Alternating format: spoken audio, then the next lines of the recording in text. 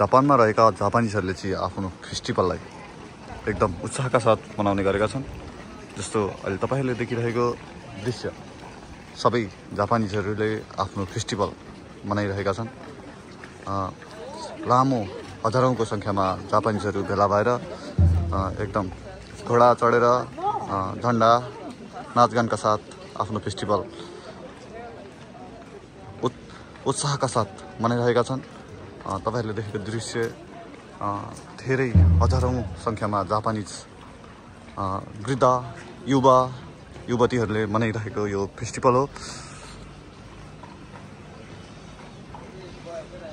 जस्तो यो दृश्यमा देखेको घोडामा हेर्नुहोस्, एकदम वृद्धलाई चाहिँ घोडामा हालेर गन्तव्यतिर लिएर गइरहेको देख्न सक्नुहुन्छ। यहाँ हजारौंको संख्यामा हिँडिरहेका छन् भने हजारौंको संख्यामा यस पर्वलाई हेरिरहेको पनि छन्।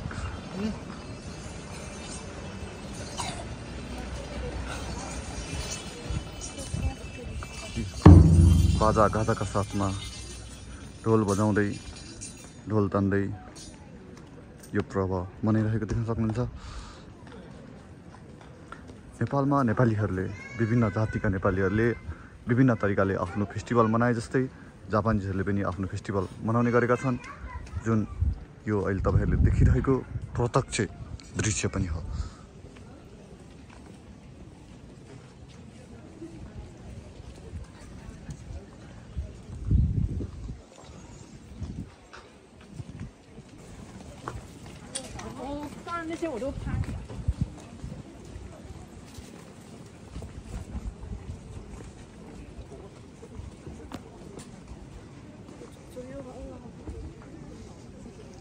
विभिन्न कल्चरल ड्रेसहरू लगाएर आफ्नो फेस्टिभल मनाइरहेका छन्, जुन तपाईहरुले देख्न सक्नुहुन्छ। यहाँ सेतो कपडा लगाएका छन् कसैले त, कसैले ग्रीन, कसैले येलो, त्यसरी आफ्नो फेस्टिभल मनाइरहेका छन् जापानिजहरूले। हामी बाटामा हिँड्ने क्रममा देखेको दृश्य तपाईहरुलाई कैद गरेर देखाउन गइरहेका छौं, जुन दृश्य तपाईहरुले प्रत्यक्ष देखिरहनु भएको छ। यता देख्नुहोस्, यहाँ मान्छेलाई सुन्दर युवतीहरूले ढाकेर यसरी ल्याइरहेको देख्न सक्नुहुन्छ। जुन यहाँ चाहिँ एक वृद्ध हुनुहुन्छ, उसको छेउमा युवतीहरू उता देख्न सक्नुहुन्छ। मन्दिरलाई नै मान्छेले तानेर हिँडिरहेको जुन दृश्य जुन नेपालीको लागि मात्र नभएर विश्वमा रहेको समुदायको लागि नै अनौठो देखिन्छ।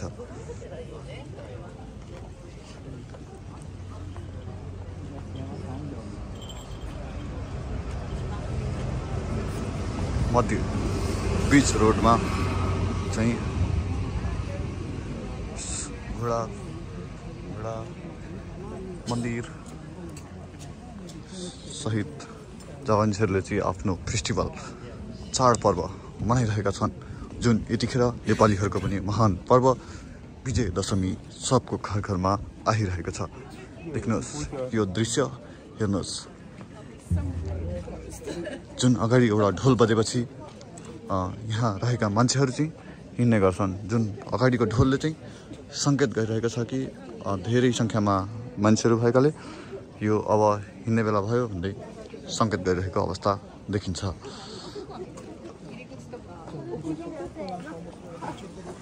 हामीलाई थोरै हतार पनि भएकोले गर्दा हामी तपाईहरुलाई दृश्य देखाउँदै हिँडिरहेको अवस्था पनि छ।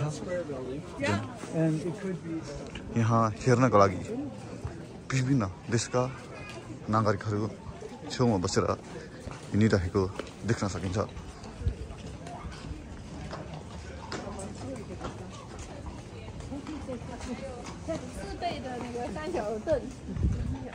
यहाँ हेर्नुहुन्छ जुन घोडा बडै मानको घोडामा यो रथ, नेपालमा जुन चलिरहेको रथ थियो, 23 सरको रथ तानिरहेको देख्न सकिन्छ।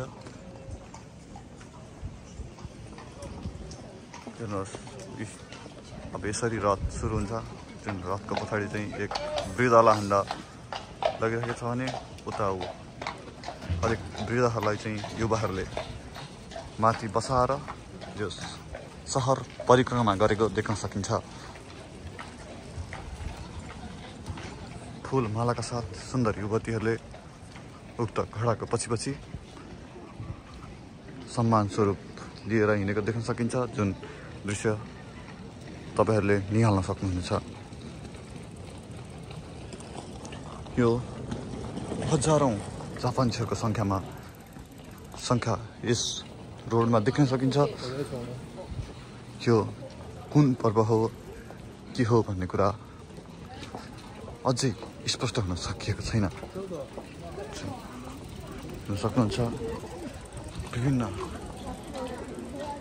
युवाहरू, विभिन्न खालका मानिसहरू घोडामा सवार देखिन्छ, जुन यो एक नेपालीको लागि मात्र नभएर विश्वमा रहेका अन्य देशको लागि पनि अनौठो खालको प्रभाव हुन सक्ने सङ्केत गरिएको छ।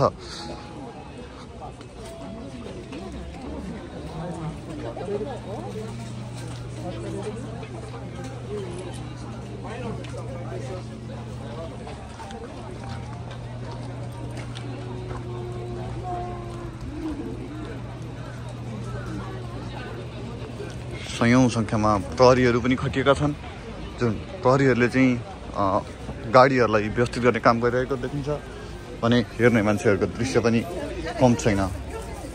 हेर्ने मान्छेहरू पनि सयौंमा हेरिरहेका छन्। यता देख्न सक्नुहुन्छ अगाडि पनि पुलिसहरू र पछाडि पुलिसको गाडी नै पछाडिबाट गइरहेको छ भने सेक्युरिटीहरू पनि सयौंमा खटाइएको छ। त्यसले गर्दा पनि जापान एक व्यवस्थित सुरक्षित देश मान्न सकिन्छ।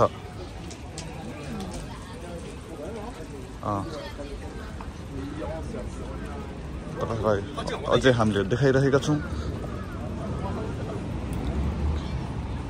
हेर्न सक्नुहुनेछ प्रहरीले चाहिँ यसरी व्यवस्थित रूपमा गाडीहरूलाई चाहिँ क्रस गराइरहेको अवस्थामा छ भने जुन हेर्न आएका दर्शकहरू सयौं यसरी उभिरहेका छन्।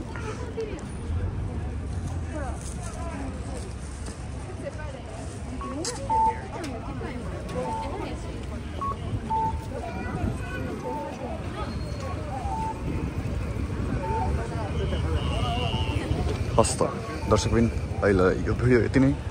फेरि पुनः अर्को विभिन्न खालको भिडियो लिएर उपस्थित हुने नै छौँ।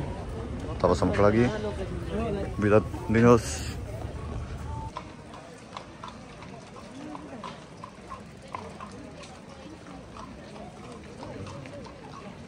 मुख्यमन्त्रीहरू हुन्थे